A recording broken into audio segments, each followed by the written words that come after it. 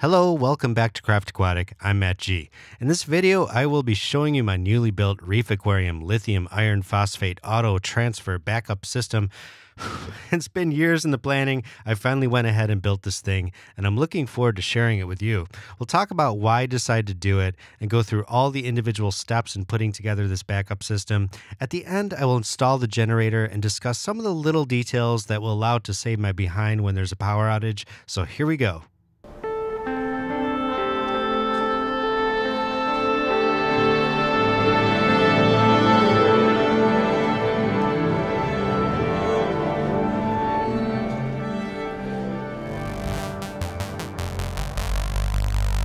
Our main reef system sits in the living room in our home. It is this 120-gallon densely populated mixed reef aquarium with a healthy amount of delicate SPS coral.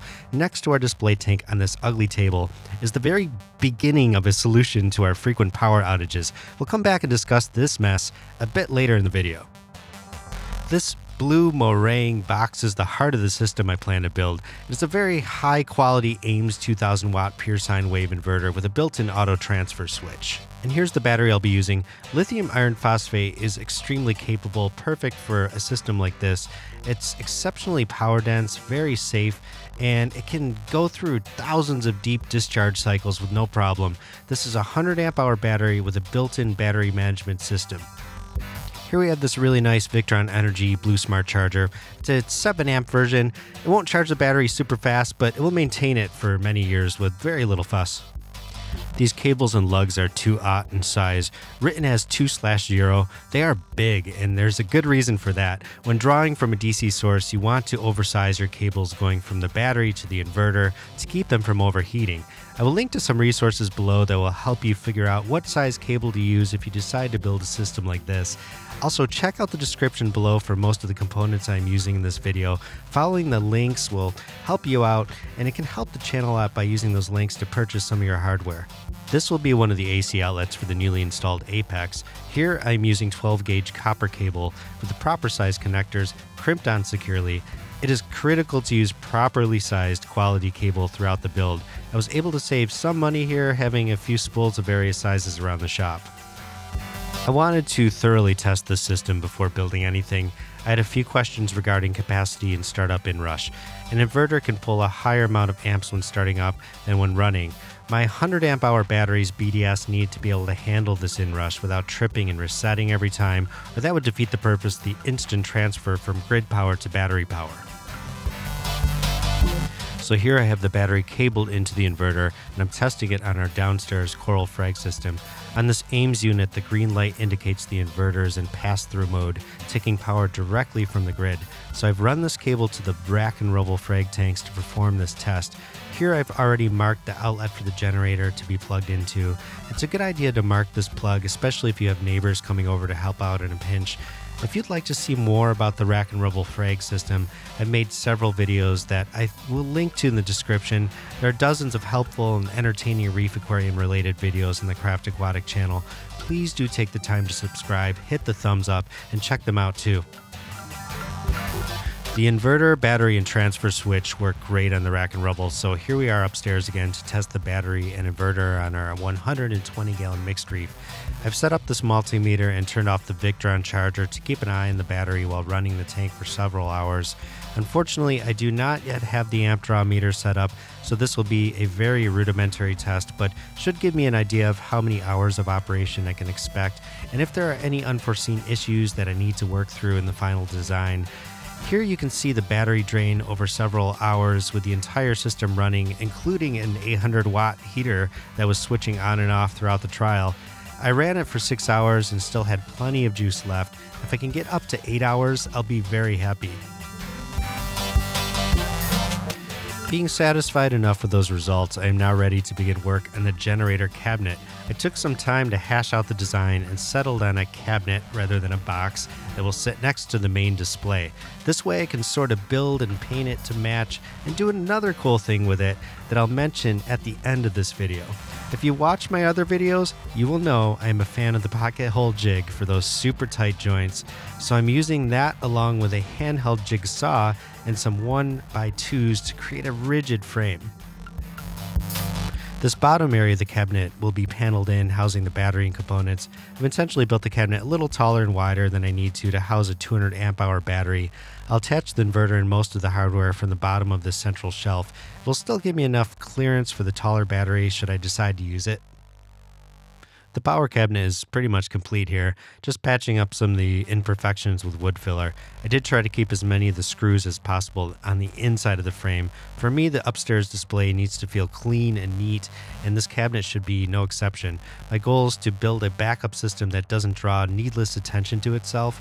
All these panels you see will hide the electronics inside, but will be easily removable so I can access all 4 sides of the cabinet. This power cabinet is painted in the same color as the display cabinet upstairs. The trim matches very closely as well. When painting the cabinet, I first coated the middle shelf with a polyacrylic, then masked it off so I could paint the rest of it light gray. Kind of my go-to color for most of the Reef stands around the house. Before walking you through my wiring, just a little disclaimer here. This is not meant to be an instructional video, but could certainly be used for your reference if that helps you out. There are some incredible resources on YouTube, such as Will Prowse, to name just one.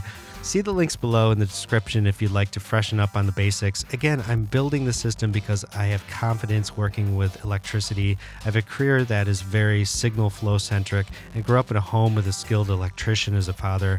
Don't feel like you have to take on a project like this unless you are completely prepared. Here are the 2 AC and 2 DC connection points.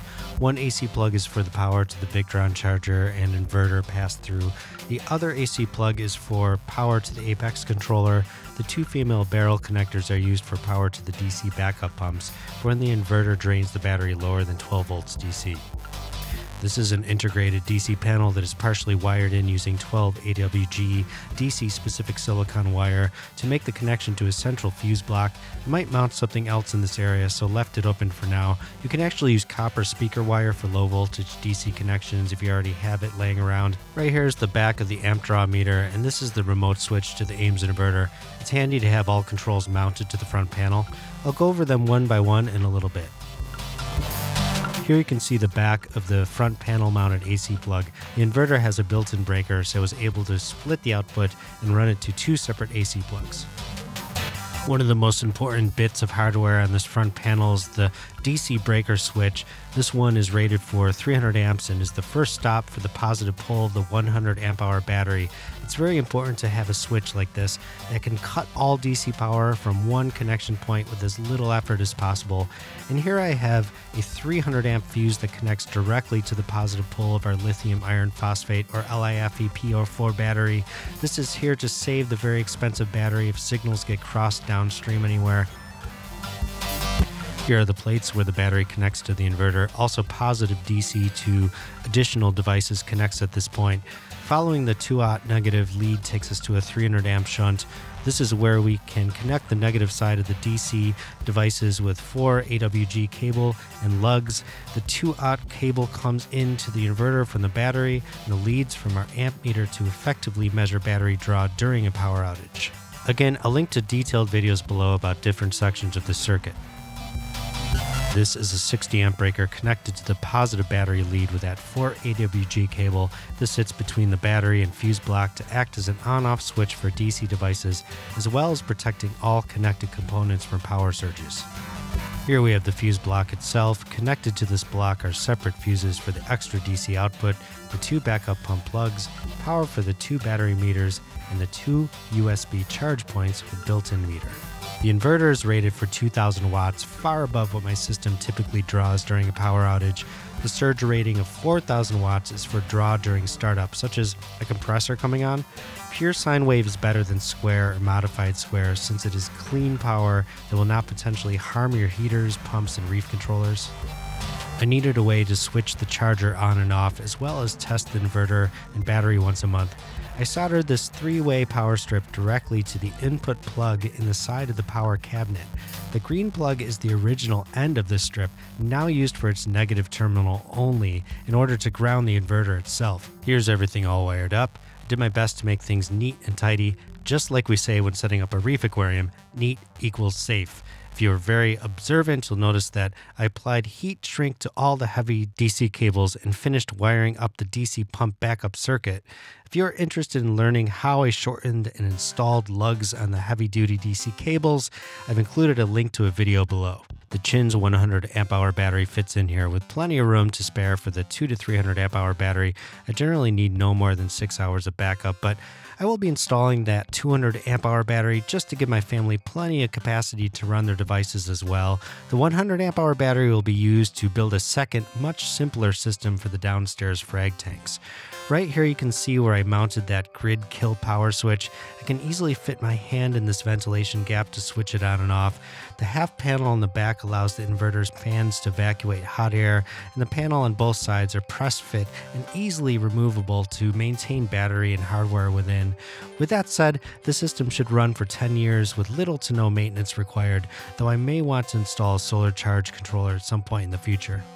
Here we have the finished front panel, has all the controls I need with nothing I don't. The reason I decided to build a backup system instead of purchasing an EcoFlow or something similar are many, but the fact that I can customize the look, upgrade the components, and increase capacity at will was really the main draw. So we have an additional AC plug for family use, we have the inverter power on-off switch. I'm going to switch the inverter on with this master DC switch. The power meter comes to life. I did run it for a little bit earlier, so you can see there's some information stored on the display. The DC accessory panel has some nice goodies to help out the family during a blackout. As you can see, there's this dual USB charge port with built-in switch and power meter. Moving down the panel is this automobile-style DC power supply. Of course, it is on its own fuse, so it's safe to plug all sorts of DC devices in here. I have a DC bilge pump I used to blast detritus out from all the little nooks and crannies in the tank. This will be perfect for powering that. The nice thing about a panel like this is you can configure and wire it up however you wish. I connected the switch to a secondary power meter so I can keep an eye on the battery. It also serves as a way to turn the DC backup pumps on and off during feeding time. I've had this issue for a while where I can push the delay switch on my Reef controller for feeding, but the DC pumps stay on. Now I can just hit the switch and turn them off. Back to the amp meter, I'll hold this button down to zero everything out so I can monitor the battery during its next cycle. There are more sophisticated meters that do that for you, but I like the fact I could see this one from an angle when looking down. So I just powered the inverter on, which is drawing power from the battery and running an oscillating fan. You can see the meter come to life showing that fan is drawing 4.53 watts at 0.34 amps. I can also monitor inverter temperature and keep track of overall amp hour usage. I'm not going to candy coat it. All that planning and work was not nothing, but I am so satisfied with the results. This cabinet is exactly the size and capacity that I needed. It'll be used for many years into the future on whatever system or off-grid home I decide to run. Integrating it into the Apex was very easy. I currently have the Apex set up to switch off lights and AC pumps during a blackout. The battery powers the return pump, heaters, and dosing pumps, while the DC outputs keep the MP40QW and the gyre pump running at reduced speed. I found I can run the generator for several hours more using this configuration, while the DC pumps will stay spinning for several more days after the inverter powers down. The peace of mind the system provides was well worth the time and price. As far as the cost, let me put it this way, I've purchased coral that costs more than this entire system cost to implement. It's going to be a lot easier going on a week of vacation now, knowing that I don't need to worry about the random windstorms we get in the Hudson Valley. So as far as other things I'd like to do with this cabinet, I've already cut out the top shelf to run plumbing from this shallow aquarium to the 120-gallon reef tank. At this point, I plan on growing a mangrove or two in this little sidecar nano reef aquarium. The middle shelf has enough height to fit a trident and some supplies. Pretty excited to get some auto testing implemented very soon. And here's what the cabinet looks like with the front panel installed. I think it gives it a much stealthier look. So that's pretty much it. We'll end with a fun game. See if you can spot where grid power cuts and the battery generator takes over. I'll switch it on and off 2 times leading up to the end of the video. The auto transfer inverter tends to be a bit more seamless than some of the all-in-one solar generators you can purchase, which is another reason I went DIY. Please do let me know in the comments below what aspects of this setup you have or might try to implement in your Reef Aquarium backup system. I feel like there are lots of ideas here that can be parsed out or simply duplicated. Mostly, I just hope this video gets your reef keeping mind juices flowing and helps to save a reef aquarium or two. As always, thank you for watching Craft Aquatic. Please hit the thumbs up, subscribe, and I'll see you on the next one.